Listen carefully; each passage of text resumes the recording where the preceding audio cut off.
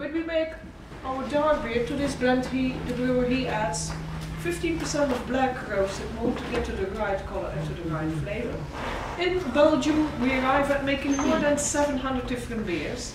Now that's because here we are allowed to add spices, herbs, sometimes even fruit is added to special beer to give special flavor.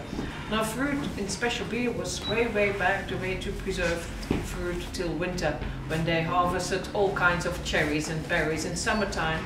They couldn't eat them all, so they put a part of the harvest in local alcohol in beer to preserve the winter. Then for winter they had a very nutritious drink.